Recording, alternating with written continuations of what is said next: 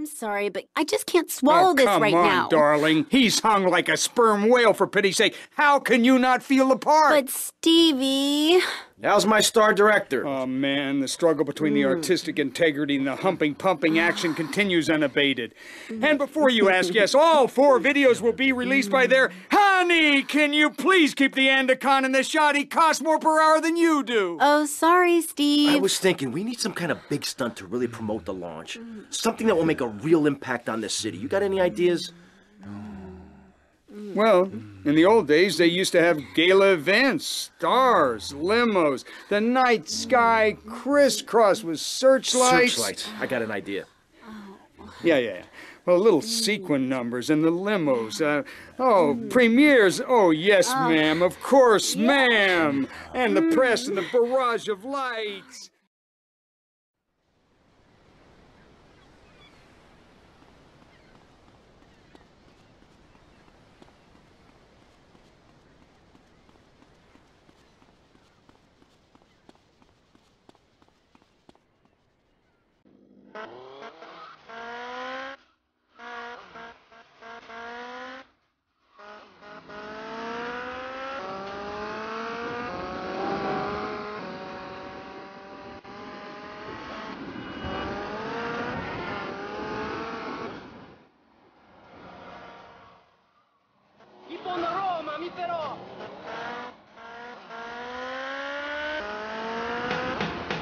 Who needs music with soul?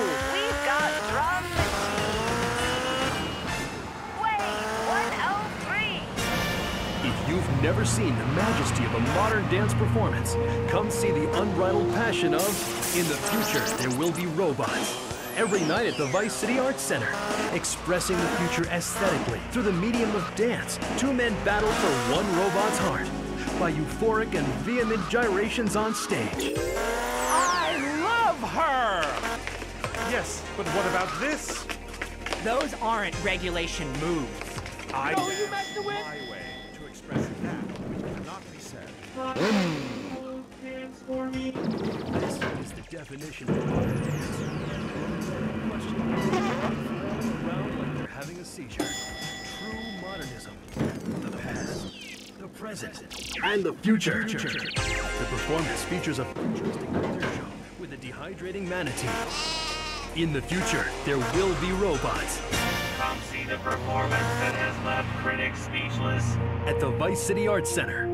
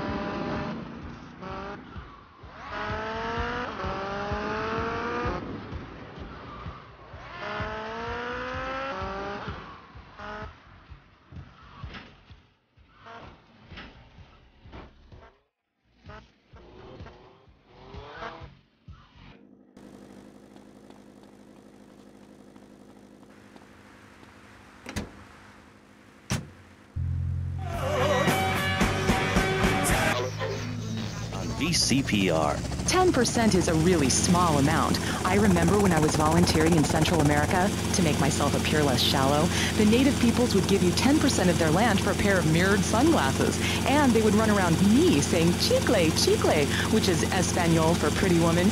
It was very spiritual, like waves. Absolutely. But remember, this radio station could disappear. The voice of unprofitable radio could be silenced. One day you wake up, roll over, and she's gone. You go into the kitchen, there's a note scrawled, the sound of a taxi leaving in the distance, a thunderstorm rolls in. It's a metaphor for my haircut, or this pledge drive. Yes, the pledge drive. Become a member. Only members or people with radios can listen to this radio station. Now back to pressing issues. Shouldn't we give out the phone number? Like I tell the children at the library I volunteer at, look it up yourself. No, you can't go to the bathroom, and stop crying. That's good advice. Now, back to pressing issues. Welcome back to Pressing Issues with me, Maurice Chavez. On our panel, we got the secessionist lunatic John F. Hickory, liberal rich kid Callum Grayshaw, and neo-fascist congressman Alex Shrub. Gentlemen, welcome back. Let's start with you, Mr. Hickory. Why the F? For Florida. I'm a patriot. I've even got an orange grove tattooed all over my groin. Excellent. But back to the matter at hand. Public safety. How do we get guns under control in this city? By giving everyone hope, a dream of a better tomorrow, by encouraging people to grow their own root vegetables. What's the satisfaction of holding a gun in your hand when you could be holding a hoe, planting seeds in a peasant village? Keep your hoes and seeds to yourself. We don't need gun control. If you read the Constitution, it's a sacred document that should not be changed. Under our Constitution, women couldn't vote, but the liberals come in crying crocodile tears. We need to get scaremongers and non-believers men like you, Chavez, under control. I've got a good mind to have your funding removed. We don't get any funding. Yeah, exactly. Well, good. You won't see a penny out of me. You've got to stop spreading these lies or I'll whip you myself. And I'm not afraid. The Constitution asserts a man's right to bear arms and armed bears and all points in between. Whoever heard of a gun or a bear causing problems? This is all cocky pop or whatever that word is. It keeps the place safe. Trouble is caused by unemployment, and unemployment comes from poor economic performance and lazy people. If you had a job, would you steal a car? Of course not. And if you had a high-rise condo, a mistress, and a seat on the board, would you run around graffitiing your name all over town and making a nuisance of yourself, spinning on your back and popping and locking and... Not a hope. It's simple. If you don't have a job, starve. Get out of my constituency. By force if necessary, and starve. That is quite simple. Are you really saying that? Of course I am. Vice City is a growing city. Of course, there are going to be some growing pains, but what I tell people is this. Gather up your life savings, buy yourself a piece of swamp, drain it, and get rid of the damn wildlife. Then apply for planning permission. Pretty soon, you can have your own retirement community or resort destination holiday place. You can start making money out of the boom. The